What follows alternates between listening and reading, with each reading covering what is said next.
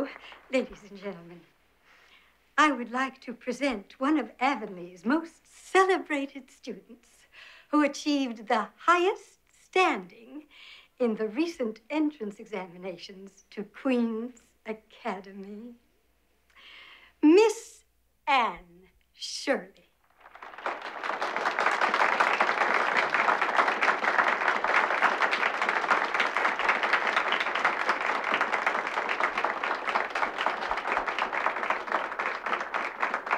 It will be amusing to see what arises from the local amateurs after this.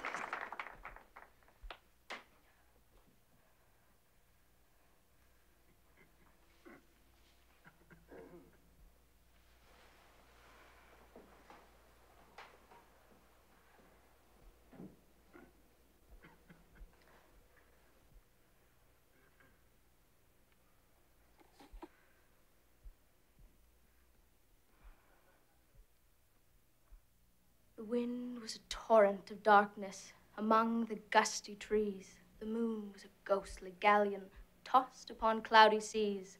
The road was a ribbon of moonlight over the purple moor, and the highwayman came riding, riding, riding. The highwayman came riding up to the old inn door.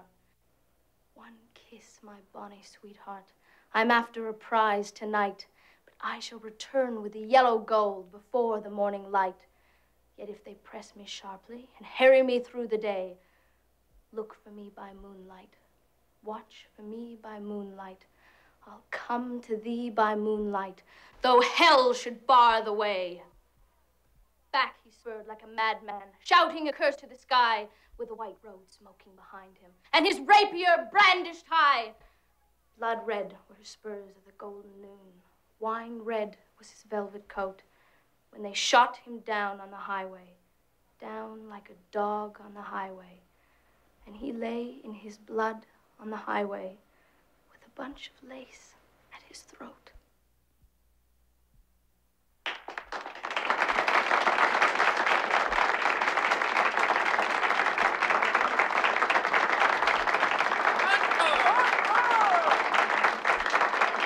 Dear, you were splendid. Go back.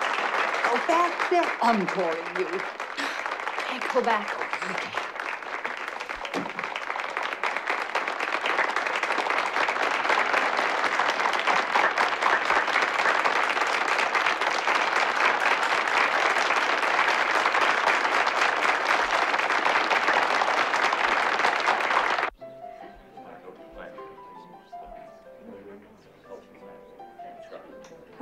Ladies, excuse me.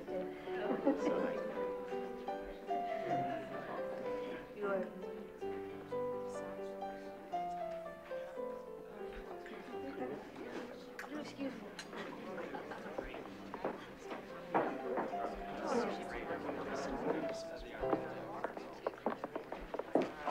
And I have to admit, I was so proud.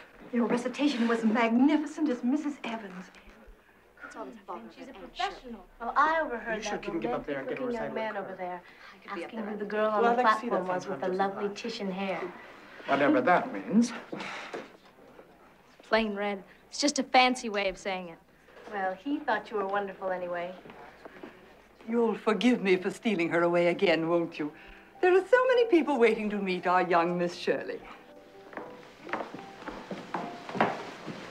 You'll excuse me. I don't mean to be rude, but there is someone I absolutely must speak with. I'll return right away, I promise. Very well, dear, but hurry up. I have important people waiting.